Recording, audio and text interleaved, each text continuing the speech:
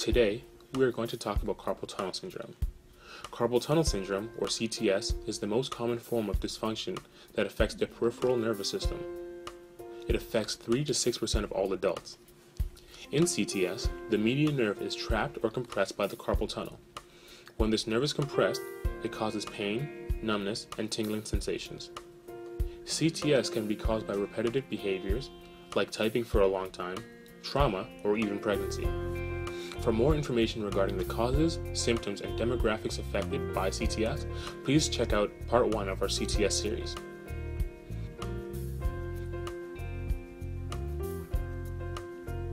If you work in an office or if you use a computer often, these are 3 things you can do. 1. Maintain a proper seating posture, keeping your neck and back straight. 2. Keep the keyboard at elbow height and avoid bending your wrist all the way up or down. And 3. Include breaks into your work life every 20 to 30 minutes to relax your hands and to give your wrist some time to rest.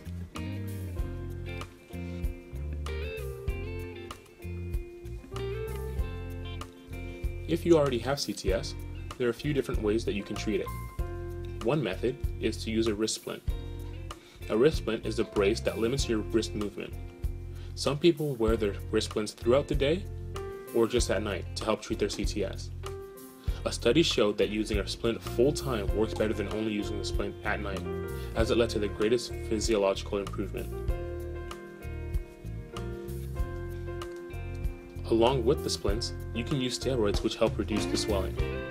The steroids can help with CTS with the splint as long as you don't have severe atrophy and weakness.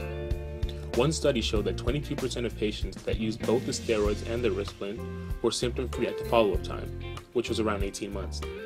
And 40% of the patients with a mild form of CTS were symptom-free a year later after 1 steroid injection and only 3 weeks of splinting. NSAIDs, which are non-steroidal anti-inflammatory drugs, can help relieve the pain and inflammation. But please note that NSAIDs do not relieve the pressure, but only the other symptoms. If the NSAIDs aren't working well, you can talk to your doctor about corticosteroids. These can either be injected in your wrist by your doctor or taken as a pill.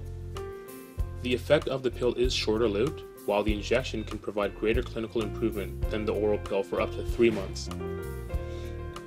Some of the side effects of oral corticosteroids are weight gain, increased blood pressure, and mood swings.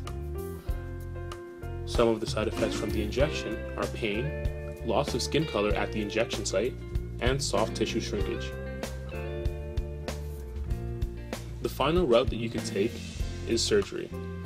The procedure is a pretty simple one.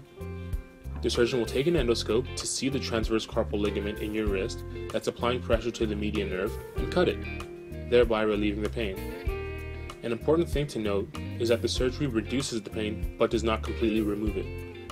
After surgery, you can undergo therapy which can help relieve post-operational discomfort. But the first thing you should do is contact your primary care provider. For more information regarding CTS, you can check out these websites. Also, be sure to check out the other videos on our Demystifying Medicine channel. You can also subscribe and follow our Twitter feed. Thank you.